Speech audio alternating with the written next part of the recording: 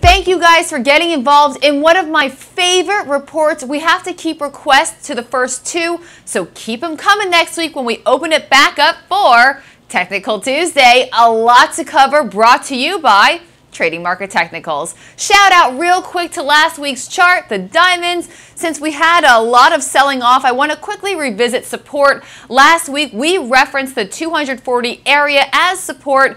Diamonds trades as low as 240.95. This area will be the one to watch in the coming trading sessions. So let's see if it can hold. Okay, request. Netflix, good one, has been in an uptrend all of 2018.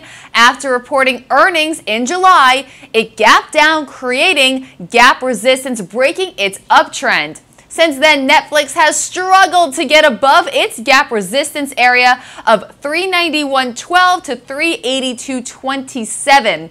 After reporting earnings on October 17th, it gapped up but lost all of its gains and has been selling off since its earnings report. The take: it's below its 2150 and 200-day moving averages. Volume has increased to the downside, indicating distribution. That's hedge fund, institutional selling. There is gap support from 249.50 to 226.95, and MACD and RSI are in oversold territory.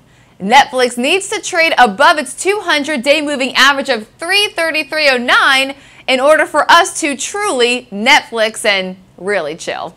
Next, Kinder Morgan, a natural gas line company. It's been in a downtrend, making lower lows and lower highs indicated by the red arrows and downtrend line. Back in April, it found support at 1465 and started a small corrective rally, forming a bearish rising wedge, one of my favorites, while taking back its 200-day moving average.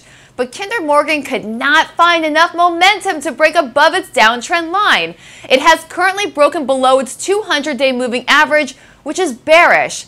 The fundamentals for this company are actually pretty solid, but the chart isn't so great right now. If you're looking to get in or out, there are two areas of support to watch. First is the $16 area, and the second one will be the retest of 1465. MACD and RSI all pointing lower, and they're in oversold territory.